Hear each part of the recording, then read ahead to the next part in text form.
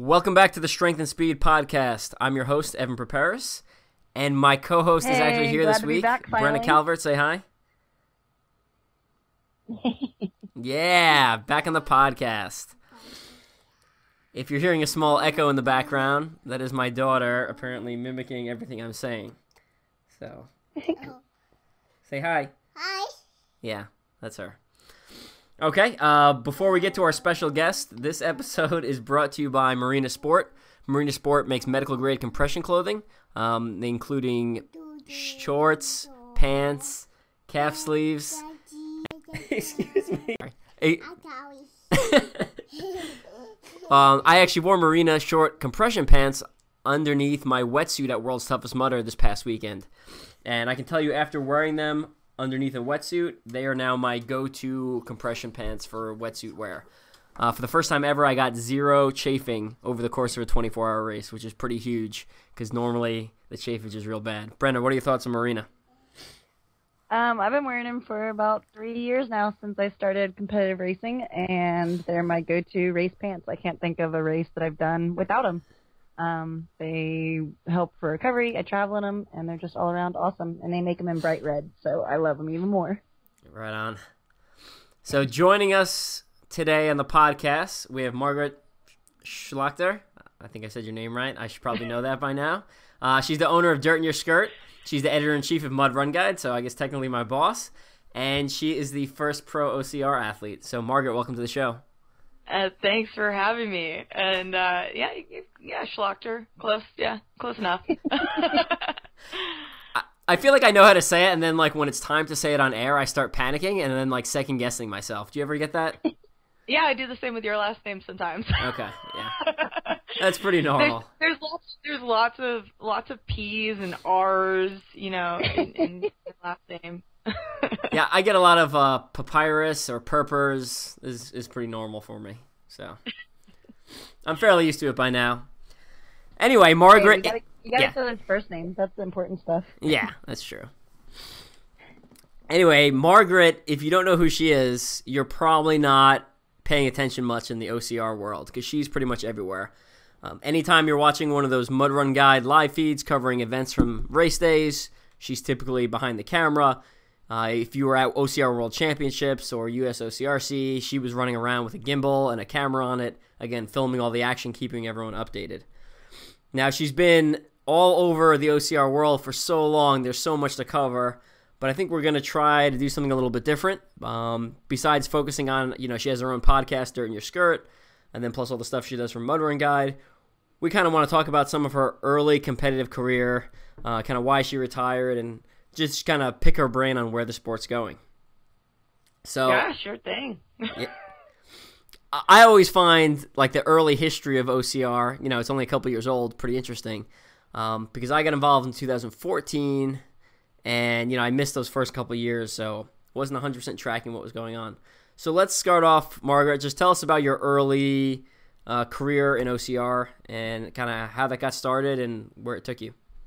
Sure thing, yeah. I guess the first time that I was ever, and I realized this after the fact, like a couple of years into obstacle racing, like where I first saw obstacle racing, and Discovery Channel did a special, I don't know what it was called, I don't know what it was about, but it had Tough Guy in it.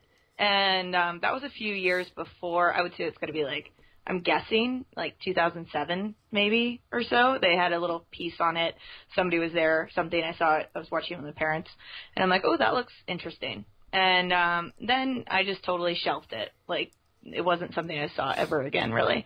But then I had a series of life events sort of happen that I changed jobs, changed where I was living, and ended up in Killington, Vermont. And one of the women who I was on the volunteer fire department as an EMT, and because, you know, when you have a couple months off, why not just become an EMT, move to a new town, and join their volunteer fire department? But one of the women liked this thing called Spartan Race back in 2009. And I was like, oh, I'm kind of like, I looked it up, and I'm like, oh, that looks interesting. Cool. Yeah, I'll go try it. It's never happened before. So I signed up for the first Spartan race I ever had, which is outside of Burlington, Vermont, back in spring 2010. And it was absolutely nothing like what you see today. There were no burpees. It was push-ups. There was a gladiator. It was not at the finish line. It was hidden in the middle of the woods. So as you kind of pushed through all these pine trees, all you heard is whack, whack, and you ran through. Then all of a sudden, there's this big burly dude who was actually a farmhand on Joe's farm, dressed as a Spartan, hitting you with those pugil sticks. Yeah. Yeah, and that was back. They did have a slip wall. It had dish soap all over it, like they used to in the early days of Spartan Race. Put dish soap on the slip walls, so they were actually slippery, like really slippery. And yeah, the spear throw was not into a spearman. It was into a painted circle. They'd used a hula hoop to paint a circle in the ground, and you had to get the spear to land in the circle. So it was like a javelin, or instead? Yeah, it was more like a javelin throw back then, like get it into the circle. When I signed up for a 2-mile race, I got there, and they said, oh, we actually changed it. It's now 2 laps on our course, so it was a 4-mile race. And back then there was no competitive heat. It was if you finished well in the heat in the beginning of the day, which more than just Spartan did this for like in the early days, which is funny because it's like 8 years ago. But if you finished high enough in your heat throughout the day, they had like a championship heat at the end of the day where then you ran the course all over again, just 1 lap this time. So that was the first Spartan race that ever took place. I mean, one of the obstacles was crawling under a tarp. That was an obstacle. So the industry has progressed a lot, but I did the first race, and I just did it as like a whatever. I just wanted to do something different. I was out of college. I played 2 sports in college, and now I was coaching sports, but wasn't really doing anything for myself. And it's really easy for any college athletes once you're not a college athlete anymore, not training consistently. And for me, it was I went to a high school for athletes as well. So I'd spent the last 8+ years like basically on a training regimen for all year long. And then I was about 5 years out of college, and I was like, oh, I'm pretty out of shape right now. And so I found I found Spartan Race first, and then did a Warrior Dash that year. Did the famous Spartan Race in Amesbury where they flew the banner that says, if you think this is tough, come do a Tough Mudder. So I actually watched that banner fly over, and then signed up for a Tough Mudder. That I knew about Tough Mudder, but put the I guess that kind of planted the seed for Tough Mudder in my brain. And then sometime in the early winter 2010, it wasn't 2011 yet, I signed up for Tough Mudder at Mount Snow, Vermont, and I said, okay, I'll try that. I've never run a 10-mile race before. I've never run 10 miles in my life before, actually, because I was not a runner. I was a lacrosse goalie and an alpine ski racer growing up. Like, I played goalie for lacrosse so you didn't have to run. Like, not a runner, slowest person on the team, definitely, like, was all quick and anaerobic. That was my base. So all of a sudden to find myself in an endurance sport is a very different world. But yeah, so did the Tough Mudder. Didn't really understand the Tough Mudder ethos at the time, and thought it was a race. So I ran it like a race, crossed the finish line. So this is now Cinco de Mayo weekend 2011, crossed the finish line, and they said, you've qualified for World's Toughest Mudder. And this is before they'd had a World's Toughest Mudder, and I was kind of like, okay, I kind of knew what it was, but I'm like, what's that? And they're like, it's a 24-hour race. We get to do a Tough Mudder like for 24 hours. I'm like, oh, well, that sounds awful. But they offered a discount of like, I think the race back then was like less than $400, and they offered something like $100 discount if you signed up within the first week of doing the Tough Mudder, and it was weird because it was like you had to qualify that year, but you self-submitted a time, and then I know of nobody that didn't qualify. So like they said it was a qualification, you felt like you qualified for something, and then every single person got in. So I don't know that there was any qualification, but I don't know, something within me was like, oh, well, I'll sign up for a 24-hour race for sure, why not? Like, cool. I still don't know why I pulled the trigger on that one. But through that, I was like, okay, well, you can, like, fake your way through a 5K obstacle race. You can fake your way through a 10-mile obstacle race. And by fake, I mean you can walk, you can crawl, you can get yourself across the finish line. It might be more painful if you're out of shape than if you're in shape, but you can't fake 24 hours of racing. So quickly consulted with some friends. I was coaching skiing and lacrosse at the time, so and had a background and knew what it takes to train for something. So I reached out to the local climbing gym and started to work out with the owner. He created this like crazy workout program in Rutland, Vermont, and I went and worked out with him once a week. And then I got myself on a endurance running program that I found online through like Ultra Ladies, I think it was something like that. And I said, I need something to hold me accountable to do this training and something. So I decided to start a random blog that would track my training, and that was called Dirt in Your Skirt. And that's how Dirt in Your Skirt got started, was just to track my training for the first World's Toughest Mudder. And then obviously it's turned into a lot more than that now. But in the beginning it was like I started the blog in spring 2011, so it was already a year into this industry, and it would be like, today I'm going to go for a run.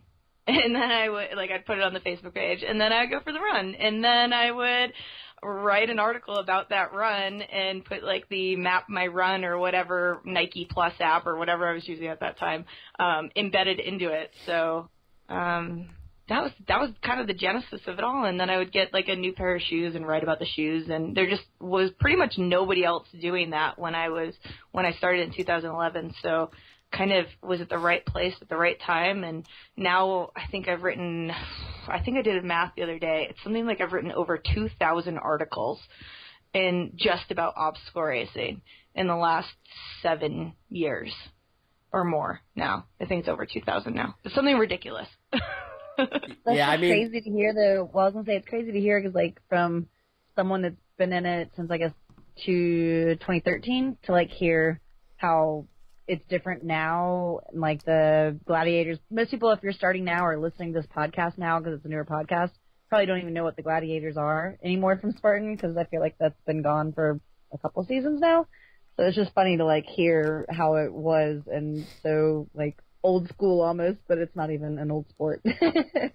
Yeah, and I mean, like when I think about all the different races that have kind of come and gone, that I've seen, and I've joked around before with the guys at Mud Run Guide. So I'm a huge fan of, obviously I went to high school in Vermont, so Ben and Jerry's is like an institution, and Ben and Jerry's on their website has a graveyard of flavors, and it puts the flavor, like the dates that it was around, and then like what a description of what the flavor was.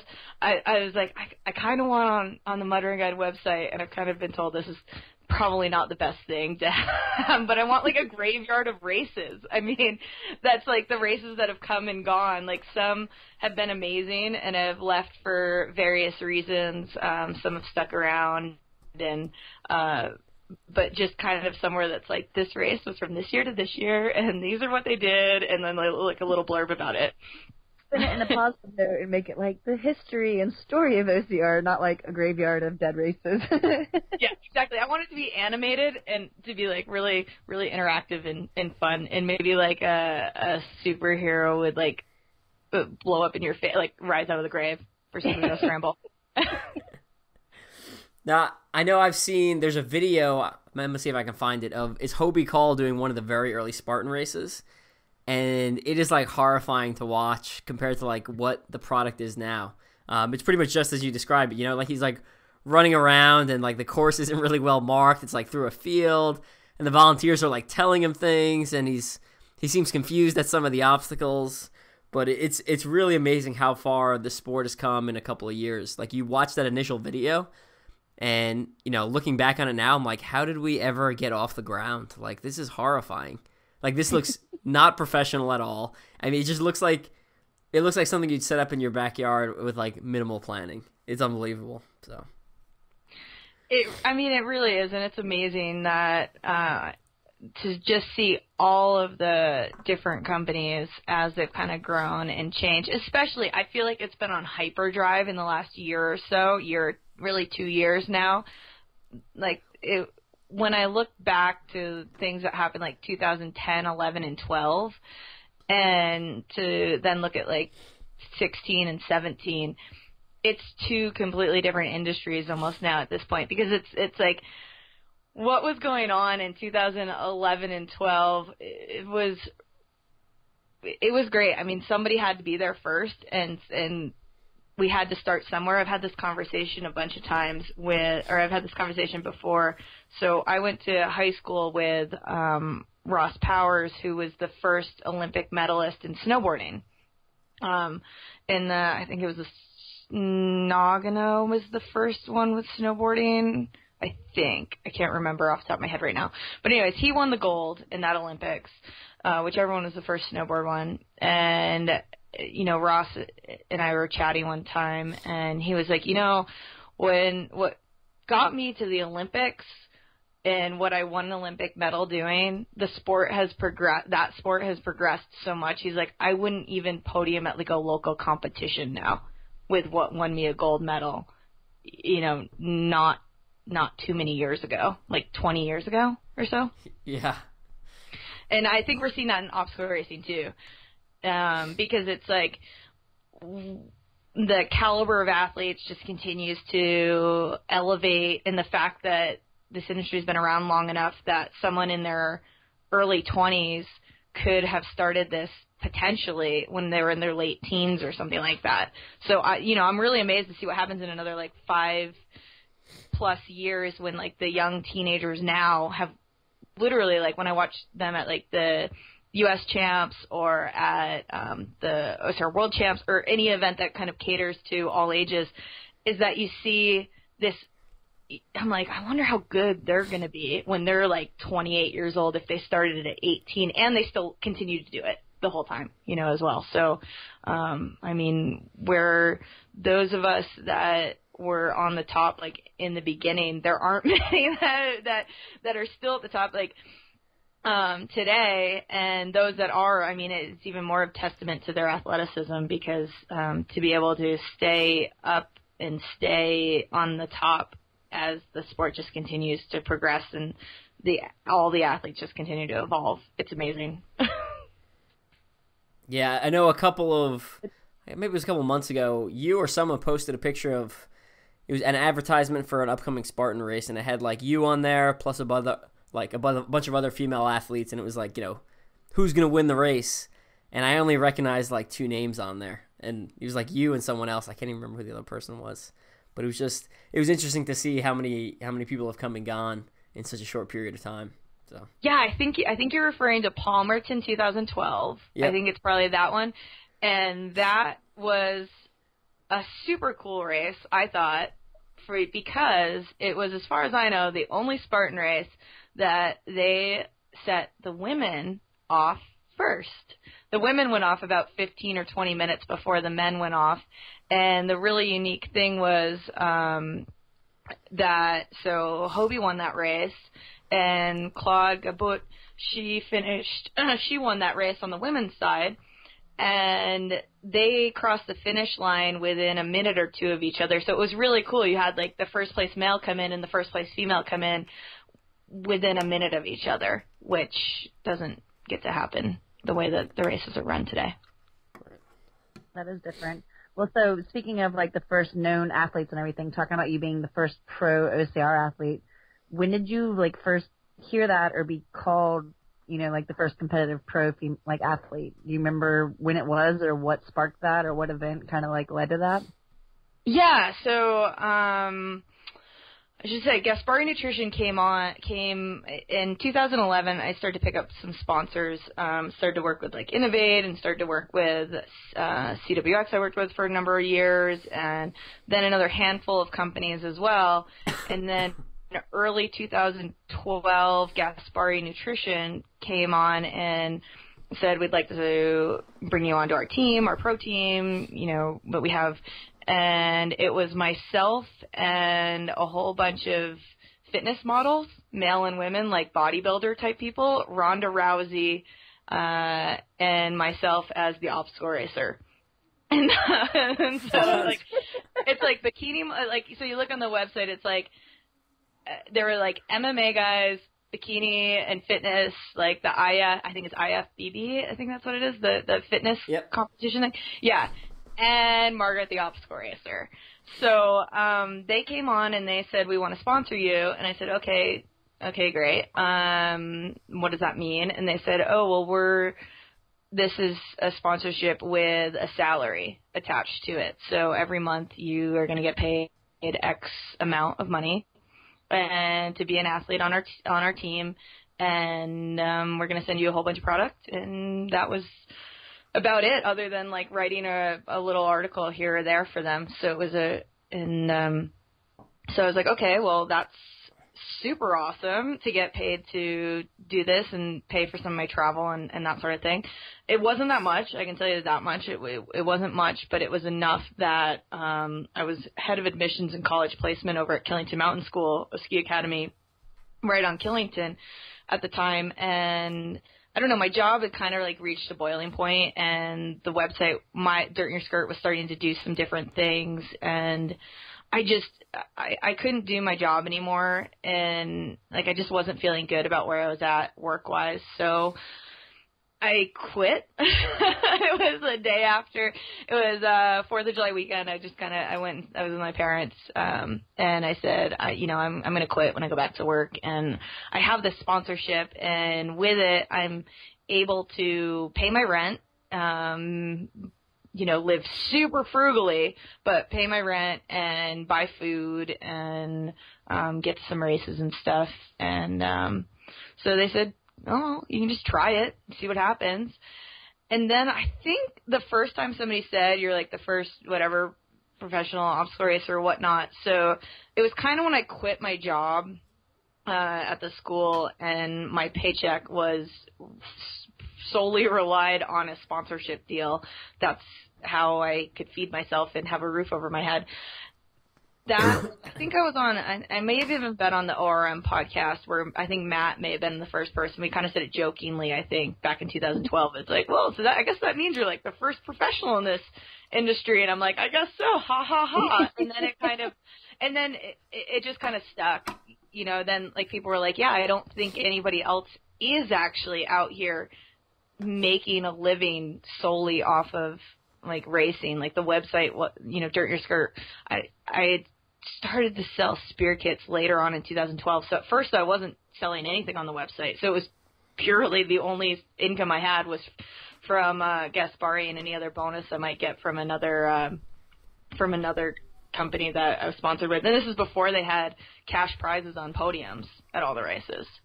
So there was no real way to support yourself. I think so back then in 2012, if you podiumed at a race, like at a Spartan race because that was pretty much the only major competitive series at the time.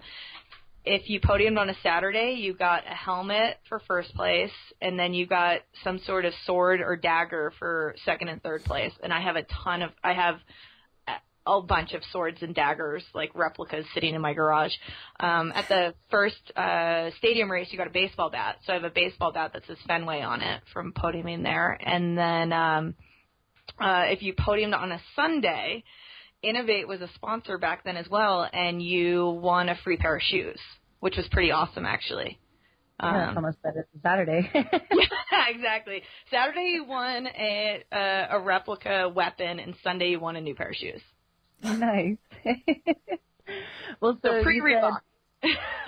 Yeah, exactly. So going back, I mean, you mentioned kind of like what started your training for, you decided to actually have a training plan for the 24-hour Tough Mudder.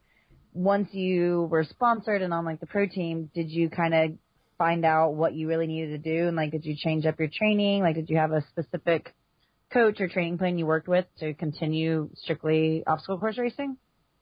Yeah, so there was no like Spartan pro team or any pro team like that at the time. So I was purely on Gaspari's payroll and you know, working with just brand sponsors. There was no like race company sponsoring people at the time. It wasn't until 2013 that Spartan introduced their first pro team, which I was actually invited to be on, funnily enough. And the contract, the way it was written with my current sponsors, I sent them a revised contract back, and then they ended up just kind of deciding that meant I didn't want to be on the team. So, so I was sent a contract to be on that first Spartan pro team, but I made some changes to it and then kind of didn't hear back. But whatever. Do you remember who what the names were on that were on the team by any chance? Just out of curiosity. Yeah. So Andy Hardy for women, Corinne Colin was on the team that year.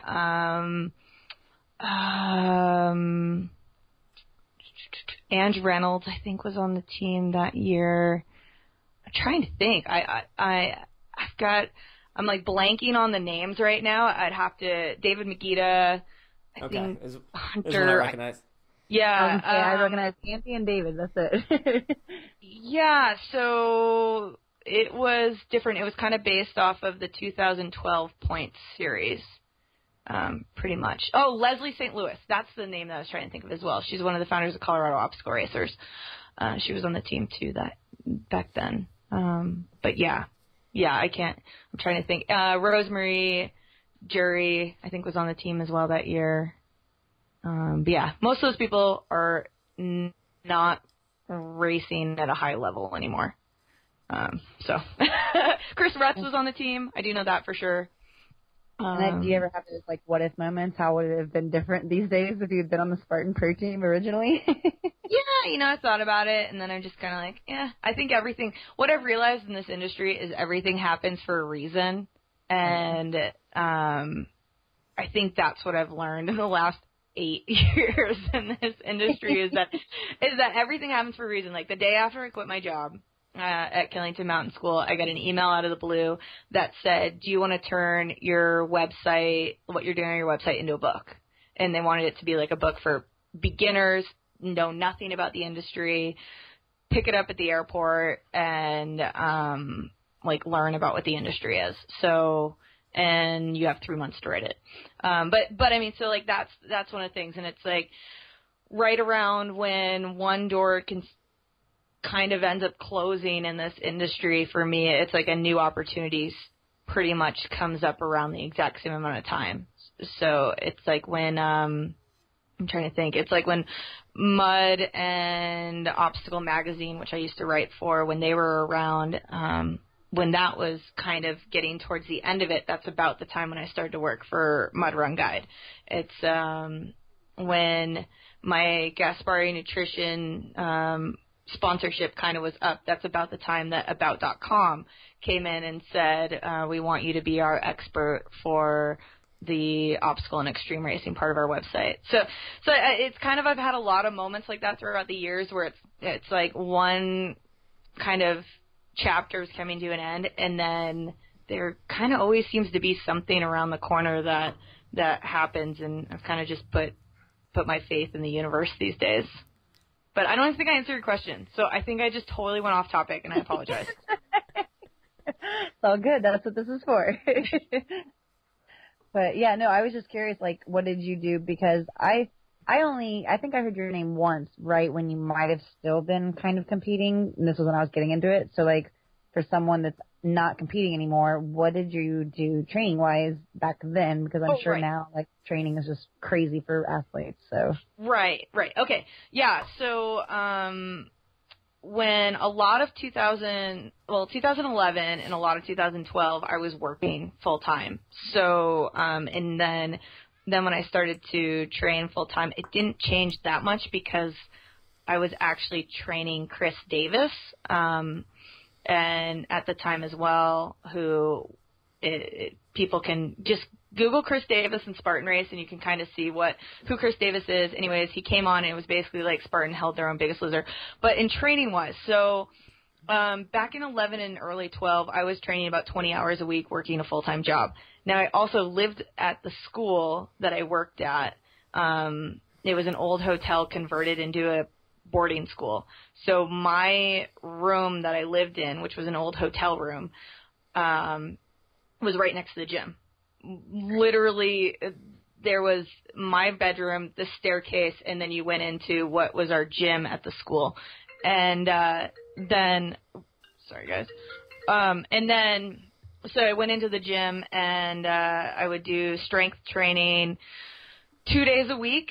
I would go work out with my trainer at the rock climbing gym, where we did all sorts of weird stuff, but it was awesome. Like, sometimes I'd be flipping telephone poles. Other times I would be carrying cinder blocks, and then stacking them and doing dips and push-ups off of cinder blocks, and a lot of bouldering, sometimes climbing without using my feet on hold, sometimes climbing without using my hands and just using my feet. A whole bunch of different things we did, and Steve, who owned the place, he had always wanted to create this thing where he took his military background and then took his rock climbing, his passion, and combined kind of the two to make these crazy workouts.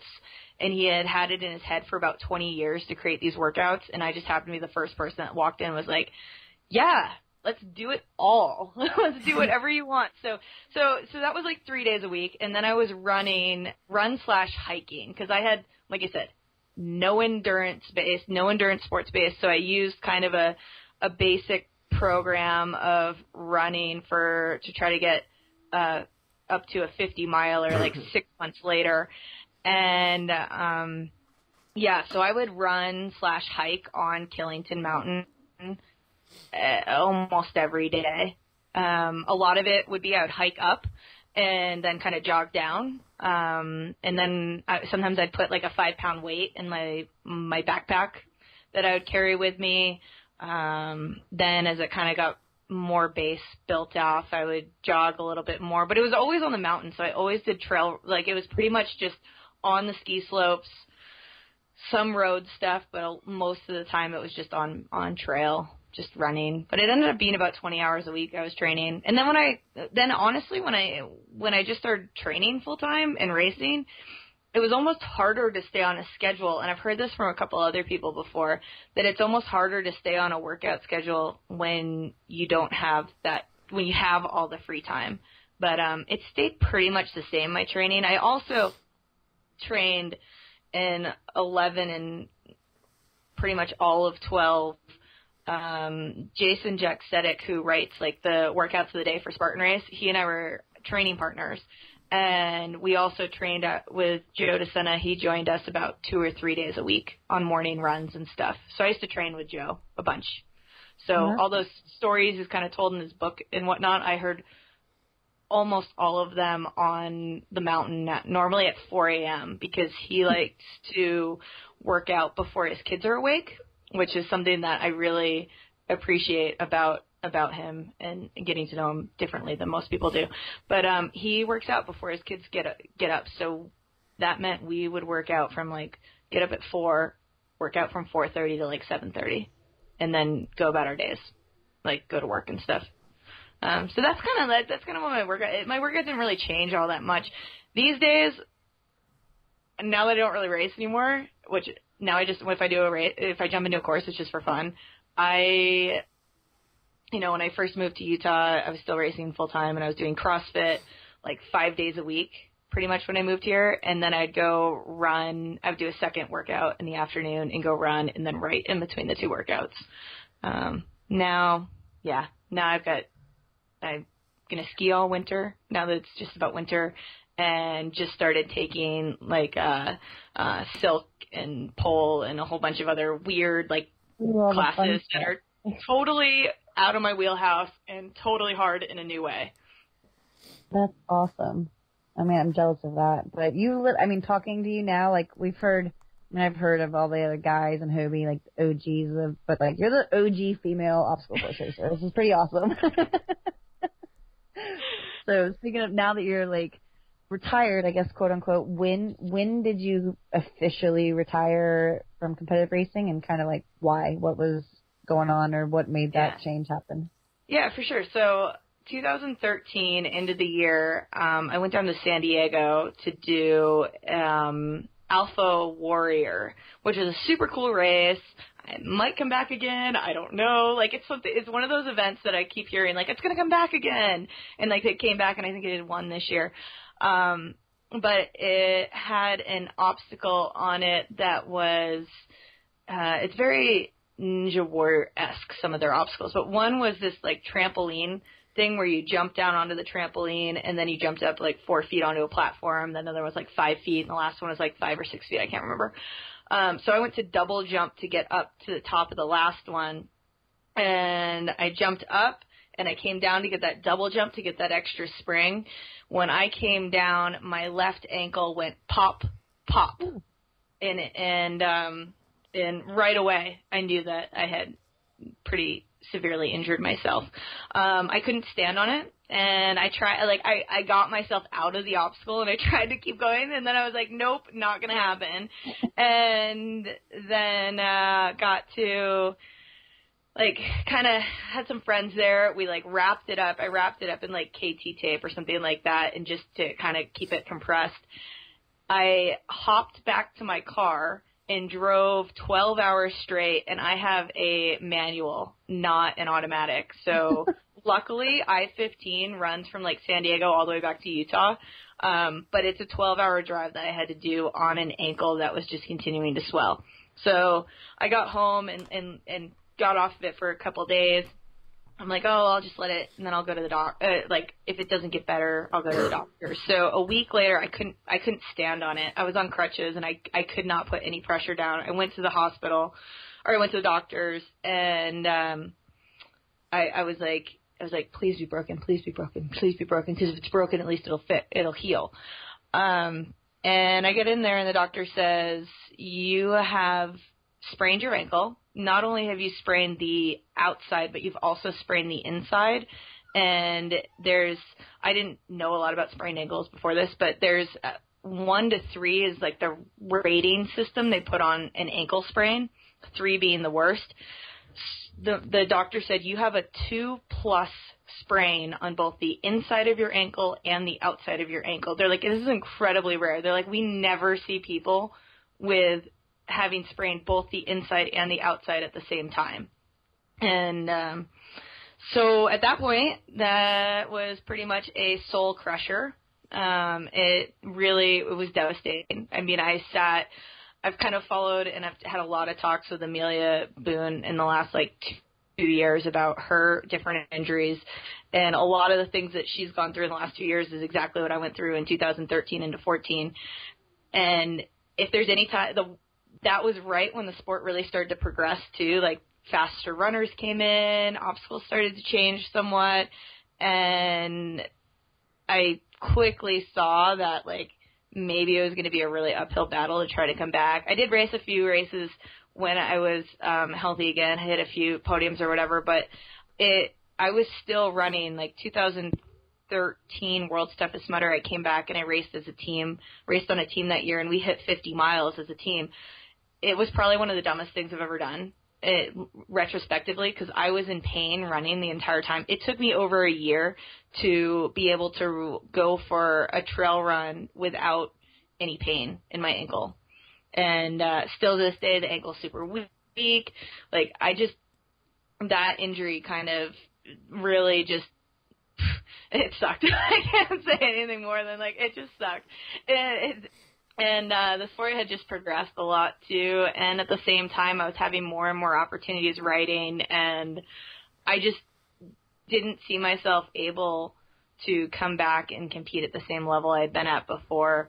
And I just kind of then focus just started to shift. Like, I had more opportunities to write, to do some coverage and whatnot, and I don't know, just kind of embrace that, and that's where I've kind of been. I've kind of been on that track. So I think I wrote like a an official article, I think in like late 2014, that was like, I'm done racing competitively.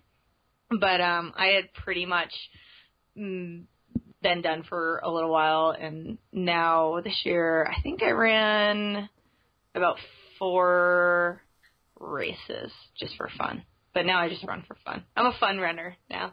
I run like in the back of the pack and just goof around, and it's kind of liberating to be able to go at races from a different point of view. If I am, otherwise I just run around following you all racing. Like Evan, you ran some stupid amount of miles at World's Toughest Mudder, and I think I ran about 20 to 25 miles that weekend, just covering the race. So chasing.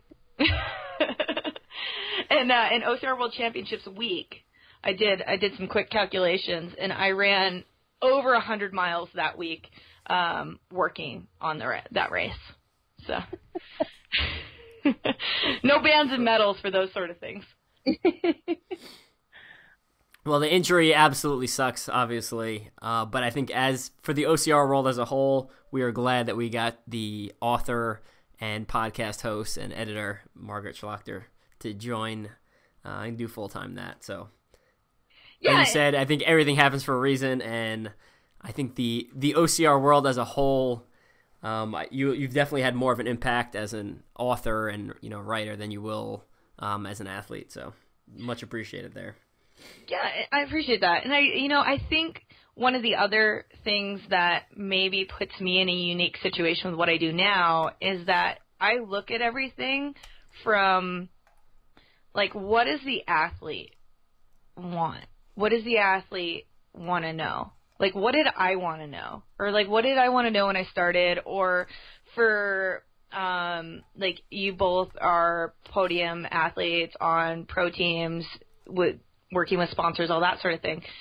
Like, to me, I was always, when I was talking with people, I'd get a lot of questions like, oh, what do you do? What do you eat? What do you train? That sort of thing. And I'm like, you do know I'm a real person, right? That I get tired. I have a house. I still have to go home and do laundry and stuff like that. So I think that's kind of shaped what I've done, at least with like Dirt Your Skirt these days, is because I'm like, we're all really complex humans here, and obstacle racing is one facet of our being.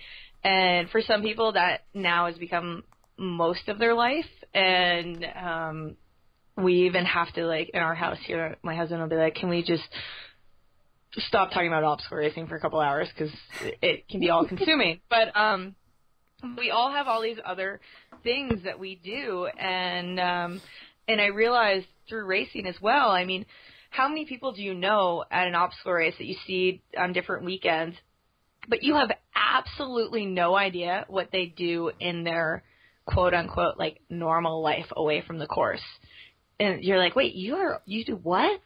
Wait, you do what? and I found myself kind of saying that to a lot of people once I found out what they, what they did outside of the race course. And so I guess when I kind of moved into the media space versus being the racer space, I've always kind of tried to pull like my own experiences as a racer into coverage, whether that's like covering a 24-hour race, whether that's doing an interview with an athlete, or it's writing an article, or it's editing an article, or, I'm like, not everybody knows what SR is if you just write SR. Not everybody knows what CTG is if you just write CTG in a recap. I'm like, you have to write Conquer the Gauntlet. You can't just write these things. So I guess that's the one thing that I think I've taken from, starting out as a racer, and started out as a weekend warrior, to then a pro racer, to then now on the media side. Well, and that's what I love. Like, our podcast, I mean, I'm sure a lot of them are different or the same, but, a lot focus on just the athlete and what they're doing with their athletic career. But I've found from the few guests that we've had on, and even, like, teammates of mine, that you hear stories of, like, how they're a real human and, what their life's like. And she's like, whoa, okay, talking to you on the podcast, like, this is crazy. You're actually, you do this, and you have a family, and you have a life outside of OCR, because it does become all-consuming. And it's not so glamorous, and that's what, like, Evan saying to you how much it's appreciated, everything you do, and from Evan and I both being athletes, and then on like media side, and especially more Evan that, actually writes and everything, it's really, I think, underappreciated what you do. And I always want to tell everybody, because now after working U.S. champs and OCRWC with you, I mean, I think I do build crew, and you work probably harder. I mean, you're not like building stuff and, labor hard, but you don't get to have as much fun, in my opinion. Like, I'm sure you enjoy what you do, and it's fun to produce the stuff for all of us that enjoy it. But like, I missed hanging out with you at championships, because I don't think people realize that, like, from sun up to sundown, you're out there. I mean, covering the build, covering pre-race and athletes and everybody coming in, and then you did all the live coverages every night while the rest of us were, maybe having a crew dinner or something, or like a crew meeting. And it was just like, dang it, Margaret's missing all this, because she is still providing so much for the sport and community that, like, people don't realize that at all. And that's why I'm sure everybody's like, oh, Margaret's on the camera and how glamorous and cool this is. But coming from you and me seeing it, it's like, I mean, it's glamorous, I guess, in a way, and you love it. But, man, like, you do a lot more than just show the race and, write some articles. Like, it's 24/7 when you're at an event. You're pretty much all consumed by it, and that's awesome. And I'm so glad that you do that for everybody. No, thanks. I appreciate it. Not many people actually get to see what it's like kind of behind the scenes. I think you've had a glimpse of it. I know I just stayed with the Team Four Eyes crew at World's Toughest Mudder, and they're like, "Are you done yet?" I'm like, "No, not yet. I still have some more to do." And they're like, "So you done yet?" I mean, I guess, World's Toughest Mudder, that was a 40.5-hour work day.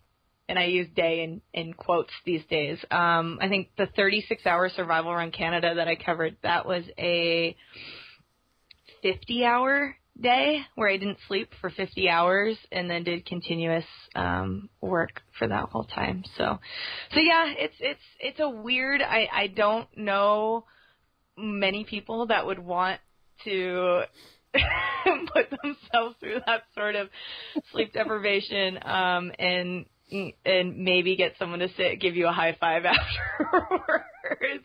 I mean, there's no medal, there's no trophy, I guess what I get out of it is the fact that I love being out there, I love showcasing the stories, and if nothing else, it's like, in a lot of ways, I feel like I've been given a lot in this industry, and I know I wrote a post the other day about this, but I just feel like in my way, it's, excuse me, in a way, it's kind of my time to be able to give back and to hopefully help grow and prosper this industry. But I feel like in a lot of ways, it's like giving back, because I would say where I am today is completely that one singular decision to try that first Spartan race set my entire professional and personal life on a different trajectory. Had I known that day, it would have been crazy. If somebody said, like, so in like 2 years you're going to quit your job and this is what you're going to do full time, I'd be like, yeah, right.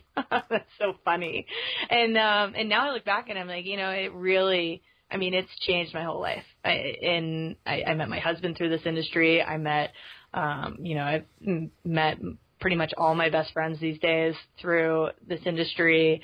I've started new careers because of this industry. And I say careers because it kind of keeps evolving. But, I literally, it used to be so cheesy. It's like, obstacle racing changed my life. And now I kind of sit here and I'm like, it really did. It did on every level. Well, that's what I was going to say. Like, because you saw me, I think, like, fall asleep in my chair practically at U.S. championships. And do you miss at all the competitive side, or have moments of, like, wishing you could jump back if you were training or something, like jump back in an elite wave? But, nope. Like, I've tried to do build and race, and I can't choose. I can't figure out which one I like more. Nope. I honestly, I watch you all racing. I give major props. Like, I had a bib for this past World's Toughest Mudder, and I'm like, I'm going to go out and do a lap. And then it got to nighttime when I was going to do a lap, and I was like, I'm dry. I'm like semi-warm. I wasn't warm, but I was semi-warm. And no, I don't even want to do one lap. Like, that was probably the right choice. That was a really wet course. It was so like way. it was, and I watched, every obstacle was a water obstacle. They're like, oh, watched, here's another water obstacle. You're like, what the? Yeah, and I watched all you guys coming in, and I watched the faces, and I was like, you know what? I'm good. I'm good being dry right now. And with the exception, I love watching World's Toughest Mudder. I love watching Spartan Race World Championship. I love the OCR World Championship. I love, like, any of the races, just going to them. I don't really have that drive anymore within me to be like, I want to be that person. And, I spent a lot of years all through high school and college and then after college pushing myself physically, like, really hard. I've seen my breaking point a lot of times. I've been on the brink, and I've gone over the line of when you should have quit. I've gone over that line a few times, and like the first World's Toughest Mudder, I should have gone to the hospital in retrospect, but a lot of people are like, oh, like, you don't actually get hypothermia at the races, but you feel like you do. You're just really cold. Well, that first World's Toughest Mudder, I made it almost the full 24 hours, and I made it to like 7 a.m. in the morning, and I was hallucinating. Throughout it, anybody that's been to English Town, there's concrete that they put, like, from the track there, and they put tires over it. And in the middle of the night, I thought that it was water between the tires, and it was an unknown depth. And if I put my foot in between the tires, like, I had to stay walking on the tires, because if I put my feet in between the tires, I would fall into the dark abyss and never come back out. I mean, it's hilarious. No, it's, like, literally hilarious. I saw an old crone-like woman in the middle of the woods that definitely was not there. I heard gunfire as I was crawling through one of the pits, and I thought I was in World War II. I don't know why World War II, but apparently that's what I thought at the time, and still in my head. And ended up in a med tent with the two other people I was running around the course with, and I started shaking uncontrollably when we were inside, and it was finally getting warmer. And then I went back to work, and it took me 5 days to be able to sit inside a building that was heated in a normal temperature without starting to uncontrollably shake at some points during the day, because I couldn't control my body temperature. And that's awful. Evan, are you going through any of that? So with the body temperature control, I'll typically have trouble it's normally like 6 hours to 24 hours after the event, and then I'm fine. 2014, it took me until Wednesday, so what is that, 3 or 4 days, where, like, I'm sitting in a building and I'm freezing, so I start putting on a sweatshirt, and then, like, 15 minutes later I'm sweating, so I take off the sweatshirt, and then I'm freezing again. But 2014 was the worst for me. That was my first one, and it was also the year of the windstorm, so I think just the wind was just sucked the body temperature out of me, and I don't think I should have gone to the hospital. I definitely did some damage to my body on the 2014 one. Yeah, I figure. I mean, the fact that it took me 5 days to be able to control my body, it was easily the next Friday before I started to have body temperature control again.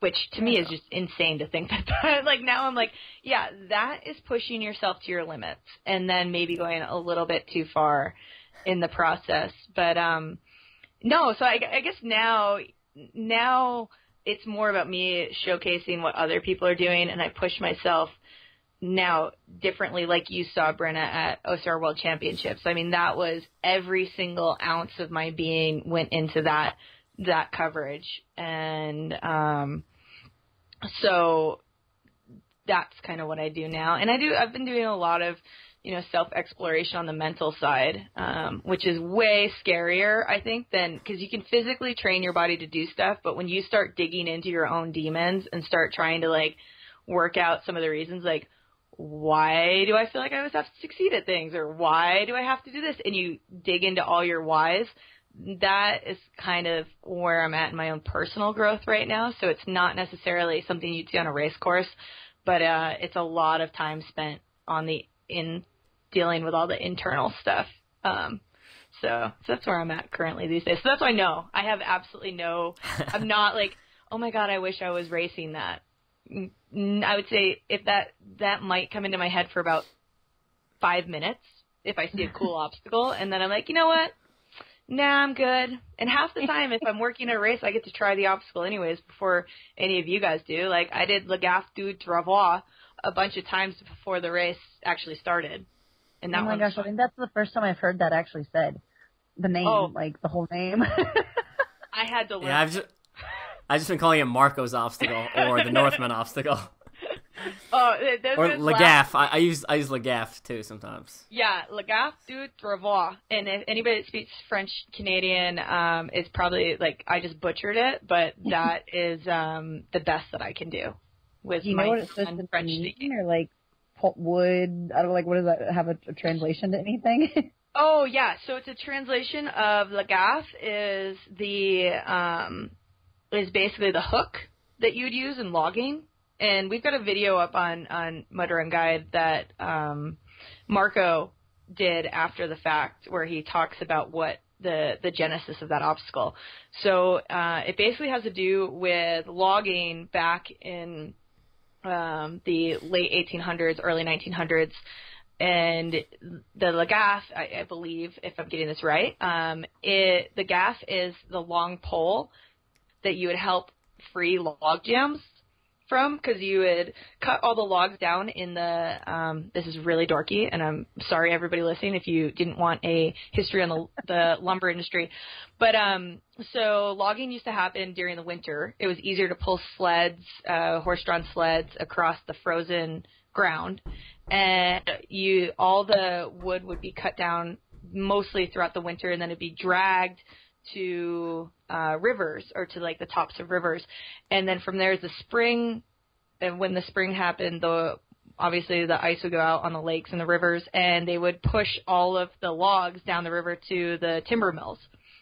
And so there would be log jams that would happen, and you'd have to use the Gaffe to help get those logs free and get them back moving down the river, which is actually one of the most dangerous jobs in the entire industry. So those guys, they would be like crawling or climbing onto giant tree trunk logs with this really long pole, and then trying to free the jams, and then hope you didn't get sucked into the water and crushed in between two logs. So that's I don't know the Duvois part. So that's pretty cool to know, though, because I mean, it might not be OCR related, but it is, because it's the name of an obstacle that everybody couldn't pronounce and didn't know what it was. But it makes sense now. Good stuff. So we got two more questions I want to get to before we run out of time, which we're kind of pushing the limits already. So the first one, you mentioned it earlier, the Mud and Obstacle magazine. So there was a magazine, for those of you who don't know, that came out late, say 2014 probably was the first issue. Lasted for about 6 issues. 13 to late 13? I think it was 13 to 14. Lasted for 1 year, 6 issues, 1 issue every other month they had, and I was a contributing editor with them. So what's funny is I actually contacted them. That was like right when I started getting into writing. So I contacted them and offered to like write for them. And then they essentially folded the next month. So obviously that went nowhere. But I did find Mud Run Guide. So I just wanted to like touch on that. Kind of, can you tell us the story behind that, and how that started, what your opinion on it was, and etc. Yeah, sure. So Active Interest Media, they are a publishing house of magazines. They've got they've got at least 50 magazines, I would say, underneath their banner. Everything from like horse industry magazines to sailing to lots of different sports. And I forget, it was the Bob Young, I want to say. I might be getting the name wrong. I think it was Bob. He was the original editor-in-chief of the magazine and sort of pitched the magazine and got it to come into existence.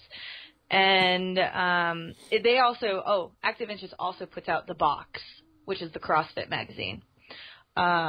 So there was a lot of crossover initially, but they kind of reached out to people who were writing, and so they reached out to myself and said, "Do you want to write some would you like to be a contributing editor? Would you like to write articles for us?" And I said, "Yeah, sure." I thought it was great. I mean, I think the magazine, it's interesting. The magazine industry as a whole is what happened was the magazine industry as a whole is totally dependent on advertising revenue. I mean, that's how a magazine happens, is it's not subscriptions. Subscriptions don't pay the production costs and whatnot. It is what you see in between the pages. And this industry has always had an issue with finding the right advertisers to fit within this market because it's such a weird, it really is a weird sport. I mean, I even had this conversation recently, but it's very hard to get advertising revenue into this industry because when you get down to the weekend warrior who's never done this race before, you can still show up at an event with a pair of like Keds on, your shorts you wear to the gym if you go to the gym, and a t-shirt. And you can make it through the course. It's going to be a really crappy time the whole time, but you can make it through the course. So there just wasn't enough revenue coming in through the advertising dollars, so that's why it folded. It wasn't due to people not being interested in it, but I think a lot of it was just maybe too new, maybe too ahead of its time, that it just didn't work out great. But I mean, I loved it. It was great. They came out here. The first issue, there was an article I wrote about what to wear for an obstacle race. And what was ironic is I was actually on crutches when they came out here, and we did a whole photo shoot, and I faked the whole thing. So there's a photo of me like climbing a rope out of a water pit. I couldn't walk. I like got myself to the edge of the water pit, crawled out, and I was handed my crutches and crutched to the next place that we did another shot at. So anywhere, my ankle was taped and it was covered up with clothing so you can't see it. But I was on crutches and I was pretending to do like some CrossFit moves. I was pretending to do a whole lot of things without actually being able to walk. So that's the behind the scenes part of that. But I thought it was great. It was a great resource, you know, and I think it had a lot of potential to do a lot of things, and it was a bummer that it only lasted a year. But have you been contacted or heard anything about? I was gonna say, have you heard anything like of it trying to happen, something similar again now that it's been a few years? Because I love paper, like magazines, and being able to like tangibly touch and read something. Like I'm honestly not gonna lie, like with so many articles and blogs and reviews coming out online, you know, I read the post caption and like click a picture, but it's so easy to just scan through it. Like I like holding a magazine and seeing pictures and like flipping pages. Yeah, unfortunately, I think the magazine industry over the next 5 to 10 years, it's just going to continue to shrink. And it's going to be, unless you're kind of a magazine that's been around forever, but I even look at the newsstand, even those ones that have been around forever, they're shrinking kind of in how thick they are. But I shouldn't speak. Sometimes we get National Geographic here and we get Mother Earth News, which is about farming. So I'm maybe not the best person on the magazine industry. All I know is that I go to bookstores occasionally at like Barnes & Nobles or Borders, and there's like, 15 racks of magazines, and there's just, hundreds of magazines on all sorts of topics. And like I look at that and I'm like, why can't OCR have a tangible magazine? But I think that explanation about the sponsors and advertising dollars is a pretty good answer. So, but I'm amazed that these other magazines can be profitable or at least break even enough to sustain themselves, and OCR does not have that power or that ability yet. So it's kind of interesting. It's interesting, and like I said, I don't know what's going to happen with that particular part of it. Honestly, all parts of news media right now, it's a very interesting time, I think, for anyone in any sort of media, whether it's quote unquote new media, which I would consider more like websites are, or you're looking at the old media, which is like your newspapers and your magazines and that sort of thing, and then television and whatnot. It's a very interesting time across the board, and I think just in general, you look at what's going on, and I don't know. I guess I'll just leave it at that. It's really journalism is becoming a harder and harder industry to make a living in. Writing in general is becoming a harder and harder industry. I mean, even news, because the kind of world we live in has changed so much, and obstacle racing has been in this whole change too. I mean, when obstacle racing started, it's a sport that grew out of social media, and in a lot of ways it's helping lead the way with the kind of the new media of the fact that, look at the Facebook Live productions, that it's full television productions now that are happening on Facebook, in Facebook Live. Spartan and Tough Mudder, those guys have full crews out there. It's not just like one person. It's not just like when you see myself at like OCR World Championships or at like World's Toughest Mudder doing stuff on Mud Run Guide, or when I was doing stuff at OCR World Championships, I'm working with myself and like 3 or 4 volunteers basically, and what we're putting out. When I watch what Spartan Race is doing or Tough Mudder is doing with their shows, they have crews on the low end of like 15 people, on the high end of like 30 people, to try to put out their shows. So and they have backing of like CBS or NBC. That helps. yeah. And I mean, I heard that Spartan Race, for one of their races this year that they put out over Facebook Live and whatnot, they actually rented a dedicated satellite feed for the day to try to make sure that they would be able to broadcast, which is amazing when you think about it, that it's all happening on Facebook.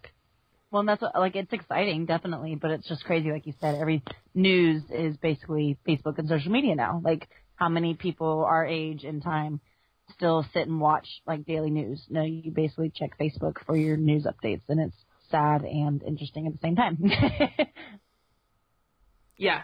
Yeah, so since we're talking about the future, one more question before we wrap this up. So since you're so involved in the industry, where do you see the future of our sport going? We talking Olympics? Are we talking just kind of more of the same? Or, maybe, like, I know CrossFit has their own, like, CrossFit Games, but then there's also something called the Grid League, which is basically like a similar version of CrossFit, but there's like teams. So yeah, just kind of share your opinion on where you think the future of the sport is. Yeah, it's a loaded question. I feel like, okay, so I referenced snowboarding again because I guess when I was in high school, it was right around, and after Spartan Race in Tahoe, I had breakfast with one of my former classmates who was on track to go to the Olympics for snowboarding as well, and so we were just chatting about the state of obstacle racing versus where snowboarding was in the late 90s. And right now, obstacle racing is tracking almost fully parallel with snowboarding, what was going on. Even when we get down to different federations that are trying to, who's going to be governing bodies, all that sort of thing. Are we going to get pulled under another sport? Are we going to go to the Olympics? Should we not go to the Olympics? What safety regulations should get put in? But if we put safety regulations in, is it going to destroy what makes the industry so awesome? So all of these topics were literally taking place in the late 90s, early 2000s when I was in high school. And in kind of mid 90s, it all kind of started when I was in I was a skier, but I was at a school with all the people having the conversations about this in the snowboarding industry and some of the top coaches and athletes in the industry. So I kind of had a bird's eye view of watching it all unfold, and we're tracking the exact same way right now. I still think if obstacle racing goes to the Olympics one day, great. I'll leave it at that. Great. Do I think it needs to get pushed there really quickly? No, I don't. And I think if it goes, it's great, again, because I don't want to take people away saying, like, oh, Margaret doesn't want us to go to the Olympics. If it goes to the Olympics, this is a great thing, great, whatever. But I think that this industry still needs to figure out what we are a little bit more before we push it so hard to something that we turn this sport in this industry into something that either it's not ready to be, or we try to push it to conform into a box, which it isn't. So The X Games seem to have faded away a little bit. I always use the X Games as a good example. And whether it's the X Games or something else gets created, whether it's like a Red Bull thing or what, I think the next step I would like to see is that the sport showcase continue to kind of evolve. Like, we don't even know what this is. Like, you ask somebody what is obstacle course racing or what is obstacle racing, and you're going to get, if you ask 10 people, you're going to get 10 different answers. Like, I think we need to get to a point where we even know what we are before we really try to push it into a box. I mean, are we going to push more towards the stadium side of things? Are we going to push towards the really muddy side of things? Is it a 24-hour race? Is it a 2K race? We don't know. Can it be all those things? So, if it goes to the Olympics, great. My fear is that if we push it too hard to go somewhere just to say the sport went to X, like the sport went to the Olympics, what do we lose in the process if we push it too hard? And so I guess, I'd love to see it continue to grow. I'd love to see it continue to become something that we see on television or whatnot. What that looks like, I still don't know what we'll end up seeing it looking like. And my hope is that through all of it, though, that it still remains the essence that is what started this whole thing and made it really cool, was that there is a little bit of the unknown and that it continually challenges you in new ways. So I don't know if you can do that and be a standardized sport. So it's kind of a weird. So I guess that's my non-answer answer.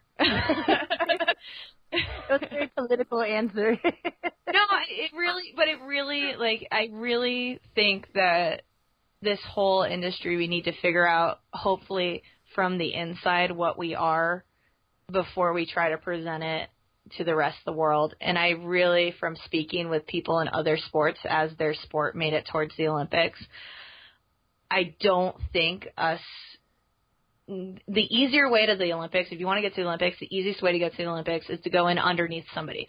Whether that was earlier this year or like in the last couple of years, pentathlon. I know track and field has had some interest in it. Gymnastics, FIG, the Fédération Internationale de Gymnastics, they've had some interest in it. The problem is, if you go in under that route, which is the easier way to get there, you run the risk of you are now part of a bigger federation, so money doesn't always trickle down. You have no control over where the money goes.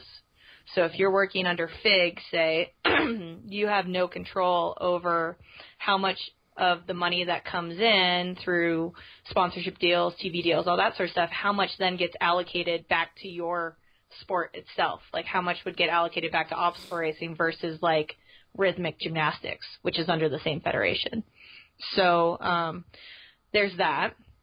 Then there's also, you start to lose, if you're falling under somebody else, you can possibly start to lose power over what it is, because you're now part of a bigger organization. So I mean, those are things to think about. And I think in the pushes towards the Olympics, I think people need to think about, like, if we do fall in with somebody else, we're going to lose what is the sport going to lose by only having like one person maybe at the table versus having a table of people within the industry.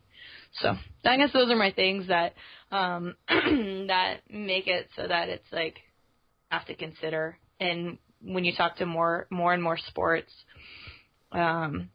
it's an interesting conversation that we could talk for another 2+ hours just about that in general and what it means to try to bring something towards the Olympics. Yeah, I'm completely against going in under another sport. It's for a lot of the reasons you said, but what was I going to say? Basically, like, I think if you go in on another sport, besides losing a lot of power, like, you're losing name recognition too, right? I would argue, like, if we're going in under another sport, we're already in the Olympics. It's called steeplechase, right? You're running, you're jumping over things, you're splashing through water. Close enough. The only thing that's missing is like a set of monkey bars, and that's quote unquote OCR in the Olympics. I will say we've talked about this in the podcast before about the Olympics, and essentially, we can talk about how grand and the great ideals it's under, but at the end of the day, it's a business. Mm-hmm. And stuff like gymnastics currently has the position of power, and I think it's also important to remember how much we've grown, like we talked about already earlier on this podcast, from 7-8 years ago into what we are now. And I think, we continue along the current path we're on, and, maybe in a couple of years we'll be in the position of power, and other sports will come crawling to us for, whatever, trying to leech off our name. So, I don't know. Exactly. And, my hope, too, I guess, with whatever comes in the future is that those that have been, I've seen a lot over the years, that a lot of people have come into this industry, and this isn't geared towards any one person, because I've seen this so many times I can't even necessarily gear it towards one individual or one person, so please, this is like not pointed at any particular person, but I've seen over and over again people coming into this industry from other sports backgrounds or other business backgrounds and stuff, and they just assume that their background is going to situate them to start to dictate things within this industry. And it can be great sometimes to have an outsider's point of view, and it can be fantastic, and then at the same time it can be really scary to think that if certain groups or certain, like we had years ago, somebody was trying to create a U.S., we had two different groups trying to create sort of U.S. governing body type things, and neither one really came in from within the industry. It was all exterior people coming in thinking that they could kind of capitalize on what was happening. And, so my hope is that whatever continues to happen, that it can grow with those that are in the industry and aren't just trying to I don't know what their motives are fully, but that the purpose of what people are in those power positions are there because they want this industry to succeed. I guess that's my biggest thing that I hope is that as we move forward, we have people that really care about the industry and about how great it is and about all the pieces of it that are the ones that'll be at the table making those decisions, and not people that have come in from the outside that see this as a way to put their stamp on the world or whatever, if that makes sense. I agree completely, and that's what I was like. You don't want the outsiders that are coming in for like just the business glory money of it. I mean, we want obviously, like y'all said, it's a business and a sport, but there's a special uniqueness and integrity and weirdness to obstacle course racing that as we grow, I hope, and I think I'll agree that we want to keep it that weird, unique feeling, and like you said, the unknown in certain things, but it's hard to do from an outsider that really doesn't understand the sport and has never raced and never been on all sides of it. It's hard. So it's agree. We want someone to keep it what it is, but still grow. And that's just the hardest part right there. All right. So good discussion. Let's wrap it up since we've been talking for well over an hour at this point. Sorry. So no worries. I think it was all good stuff. So just kind of we'll run down. Margaret, any people, company, sponsors, etc. you want to give a shout out to before we take off? I hope everybody listens to Dirt Script podcast and check out. I mean, Evan, you write a ton of content for us over at Mud Run Guide as well. So you write some really great articles. So plug Evan to. We've got a lot of content that goes out on that website. I schedule it all. I write a ton on it. I think I have almost 700 articles on the website now alone since I started working there in 2014. So, I would say that that's about it. I mean, just check out if you love obstacle racing. I mean, we literally put out 2 to 3 articles a day on the website, and they're geared towards everybody. Some are geared towards the complete beginner. Some are geared towards more advanced racers. It's news. It's race reviews. It's weird op-eds sometimes, but they're awesome. And video and stuff like that as well. So total plug for Mud Run Guide right now. And and listen to the podcast. My podcast is like totally bizarre. Sometimes it's obstacle racing. Sometimes it has absolutely nothing to do with obstacle racing whatsoever.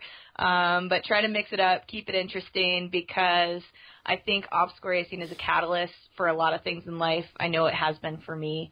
And I think that it's a way to sort of shake yourself out of the dull hum that life can become. So yeah, that's about it. That's all I have. Or you can follow me on all the channels. Yeah. Yeah, I was going to say, I'm Dirt Your Skirt on Facebook, Twitter, Instagram. I have a Pinterest account. I don't use it. But, yeah, if you want to get in touch with me, you can get to me through any of those channels. So I'm gonna second your podcast. I listen to every episode, and even though I don't 100% agree with all your guests, I do. This may not sound like a compliment. No, it's fine. Because I bring on controversial guests purposely. So yeah, you don't have to. What I really like is it expands my focus, right? So like if I'm always listening to the same people that always agree with me, you're getting confirmation bias, right? You're just getting the same information pushed to you. So I like hearing the other side of, maybe an article I wouldn't necessarily click on, or, a website I wouldn't check, but you bring these guests on, that share their insight into anything like training or nutrition or just lifestyle, and it really broadens your horizon. And like I said, I don't agree with all of them, but I do appreciate the broadening opportunity. Oh, trust me, I don't always agree with my guests sometimes. Sometimes they say things and I'm like, ooh.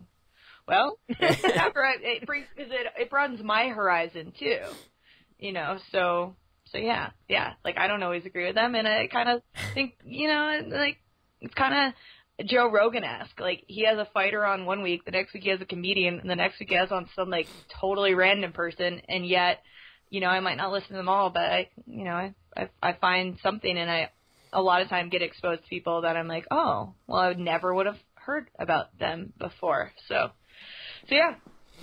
Yeah, and I've got podcasts scheduled through February right now, so we have a variety of guests coming up, like a huge variety. I'm pretty crazy.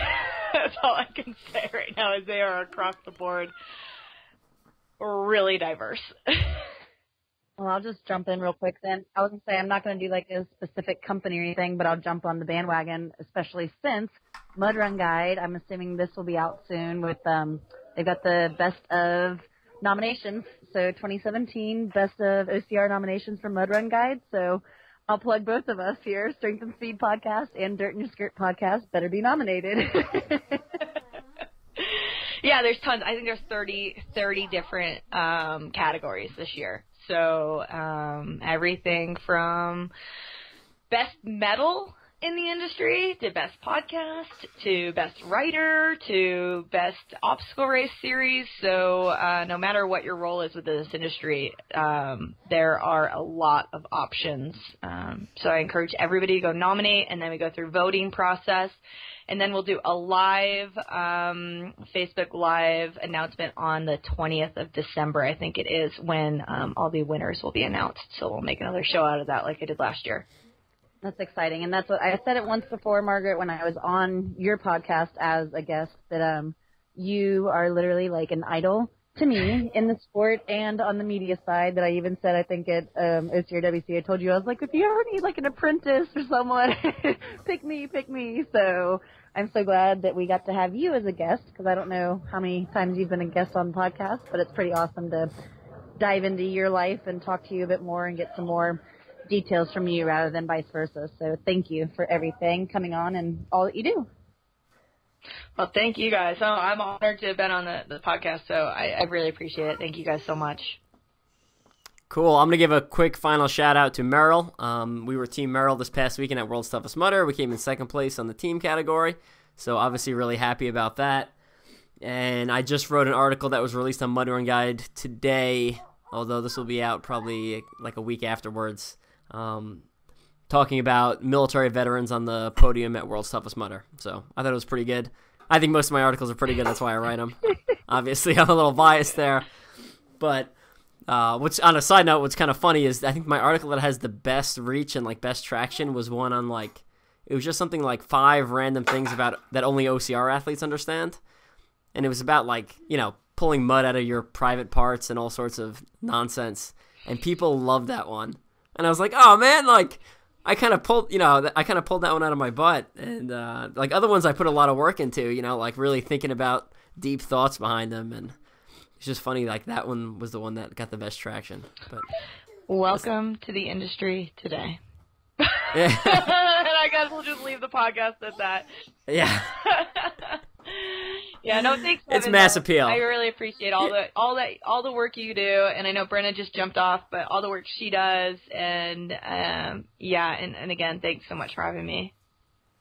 All right, thanks again for being on, Margaret. We'll talk to you later. Bye.